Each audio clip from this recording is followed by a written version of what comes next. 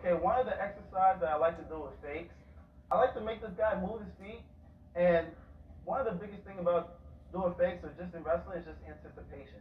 So I just want to know where this guy's going to put his feet. Now, one of the really good exercises that I like to do, I like to fake to this guy's foot, and if he takes that foot back, sometimes I can anticipate that that's what he's going to do, and I'll step on his toe. That throws the guy's balance completely off. Usually when you're giving the reaction, you got to move both of your feet. So if I'm just right here faking this guy out and just stepping on his toe, pushing on his shoulder, giving him a nice good fake right here, and just kind of getting my feet to like where I'm right here where I can catch good angles. But when I'm stepping on his toes, it's making me think, okay, his foot's going back here, this foot's going to remain here, so I'm going to step on his toe here. This helps me get a better picture of where my feet are and where his feet are as well.